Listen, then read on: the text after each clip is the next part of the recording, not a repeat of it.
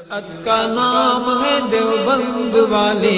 عالی مقام ہے دیوبند والے، عالی مقام ہے دیوبند۔ بسم اللہ الرحمن الرحیم۔ ہم تمام باشندگان اورنگ آباد کے لیے انتہائی مسرت و خوشی کا موقع ہے کہ بروز اتوار 13 جنوری بعد نماز مغرب بمقام عیدگاہ شاہ سختہ colony عقب railway station Beed by پاس اورنگ آباد میں ایک عظیم الشان اجلاس عام ہونے جا رہا ہے،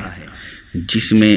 مشہور و معروف علمی و دینی و روحانی درسگاہ ام المدارس دارالعلوم دیوبند کے مہتمم عالم ربانی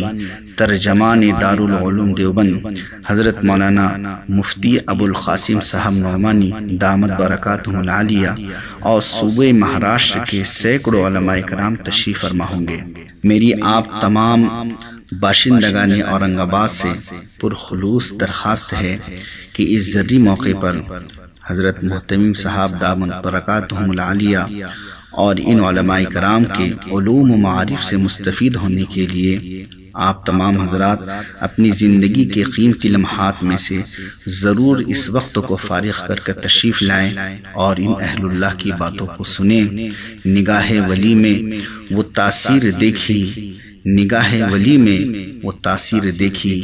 بدلتی ہزاروں کی تقدیر دیکھی۔ ان میں سے ایک ایک اپنی جگہ وقت کا امام عالم ربانی ہیں، جن کے متعلق یہ کہا جا سکتا ہے دنیا کی مشغلوں میں بھی وہ باخدا رہے، وہ سب کے ساتھ رہ کے بھی سب سے جدا رہے، خصوصاً دارالعلوم دیوبند جس نے اس 1.5 صدی میں پوری دنیا میں انقلاب لایا ہے۔ ایسی عظیم دینی درسگاہ جن کے متعلق حضرت مولانا ریاست علی صاحب مرحوم نے کہا تھا، خود ساقی کوثر نے رکھی میں خانے کی بنیاد یہاں، خود ساقی کوثر نے رکھی میں خانے کی بنیاد یہاں، تاریخ مرتب کرتی ہے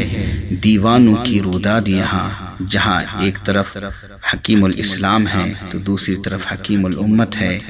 ایک طرف شیخ الہند ہے تو ایک طرف شیخ الاسلام ہے، ایک طرف اس کے طالب علم حضرت مولانا محمد الیاس صاحب رحمۃ اللہ علیہ ہیں تو دوسری طرف اس کے طالب علم مفتی کفایت اللہ اور مفتی شفیع صاحب بڑے بڑے اجل علماء ہیں۔ اسی لیے اس عظیم دینی درسگاہ کے ترجمان حضرت مہتمم صاحب